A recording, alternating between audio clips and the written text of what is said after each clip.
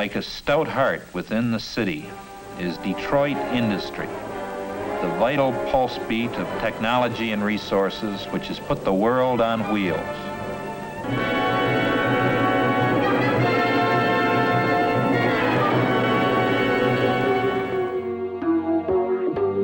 Well, Ron got arrested yesterday. What's on the agenda for today?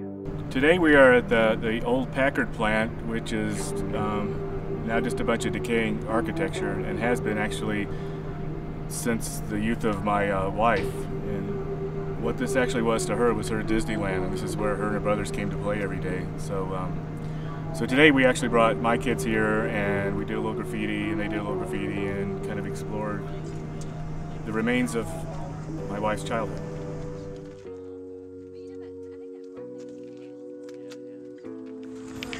Which one's the Packard? It's all of it is. Yeah, you just kind of pick your blade. Okay, here we are at the old Packard Plant. It used to be one of the largest auto plants in Detroit back in its day. Let's take a tour and check out what's become of the old Packard Plant here. You know, for me, like a long time ago, I did the Berlin Wall.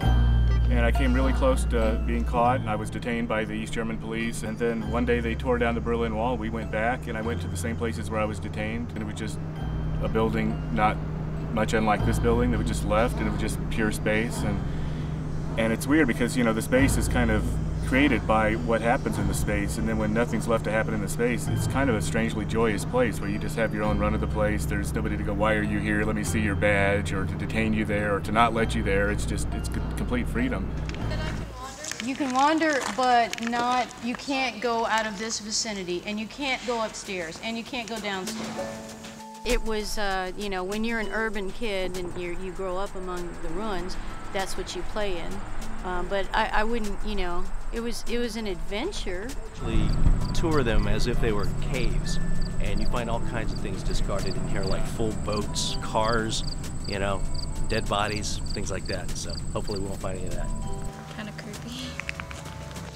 For me, it's just like I like the way decay looks. It's like it's kind of the life force just reclaiming everything that we've ever tried to do as men, you know.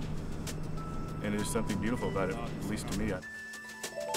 I think that there's something really specific and special and kind of zeitgeisty about street art, because street art is very democratic. You saw people out there, just regular people walking by, you know, posing in front of the thing that says posers, and I saw a couple kids walking with a stencil. It's easy to do.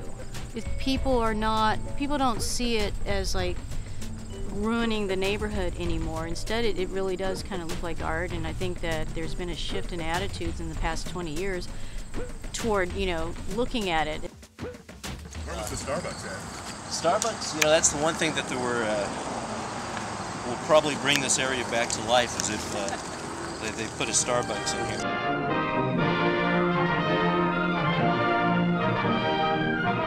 Do you think you'll be back, or is this enough to kind of leave your mark for now? Well, unfortunately, like what happens when you come somewhere like this to do something, you know, once you get here, you realize, holy shit, I saw like 300 billboards that are abandoned. It's like I could nail all those billboards, and I saw lots of empty storefronts that I could do my own storefronts on. So, I mean, I could, you know, I'm thinking, I mean, at this moment, I would like to move here and just fuck with this place for 6 months or a year, but that's the feeling I have. So, but I think that's wherever you go, you feel like I could have done more. I'm just now getting started. But, you know, life is short. There's a lot of places in the world, right? So.